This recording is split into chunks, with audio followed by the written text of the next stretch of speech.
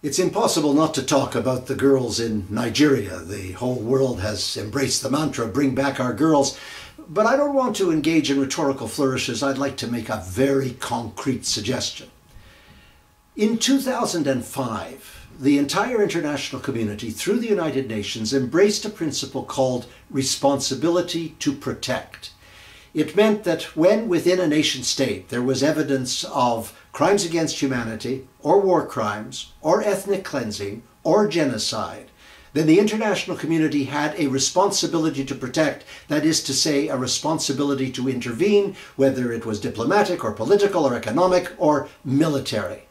And the fact that there were borders to a nation state or there was sovereignty concerned no longer mattered. It was the responsibility of the world to intervene. And in this case, there's no ambiguity, because Nigeria has actually asked for help. Now, we've done it before. When the French went into Mali and cleaned out the extremists in the north, it's almost analogous to Boko Haram in Nigeria.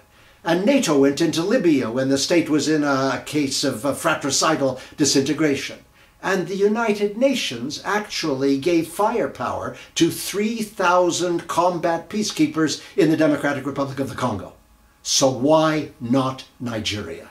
You could assemble a force, however the United Nations arranges it, and move into northern Nigeria, rescue the girls, and clean out Boko Haram. After all, even Al-Qaeda has called the abduction an atrocity. But you know, as of the taping of this commentary, the case of the Nigerian girls has not been raised once at the Security Council. Oh, they've talked about Ukraine ad nauseum, but the Nigerian girls not once, and Nigeria is on the Security Council.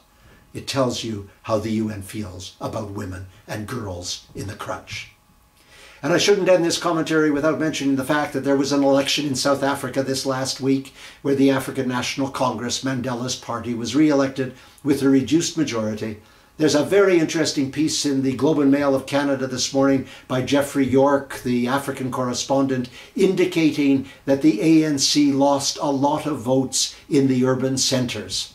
That's really an interesting signal for the titanic battle that will occur in the elections of 2019. But whatever the outcome, even with the re-election of a corrupt and incompetent president, the focus must continue to be on the rolling out of antiretroviral drugs to make sure that the 6 million people living with HIV in South Africa have full lives. Nothing can tarnish or compromise that objective.